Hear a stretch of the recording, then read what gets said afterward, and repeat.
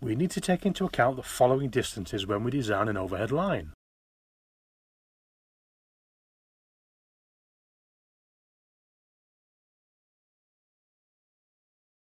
The phase-to-phase clearance between the red, yellow and blue electrical phases.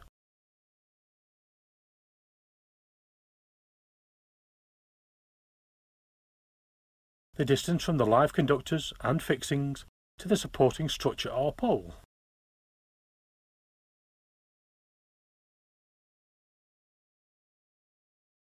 The safety distance from the live conductor to the ground to protect members of the public.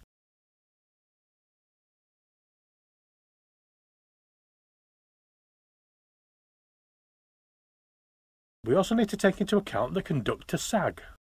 The conductors are made of metal. When current passes through them, they get hot, expand, and the conductor sags closer to the ground.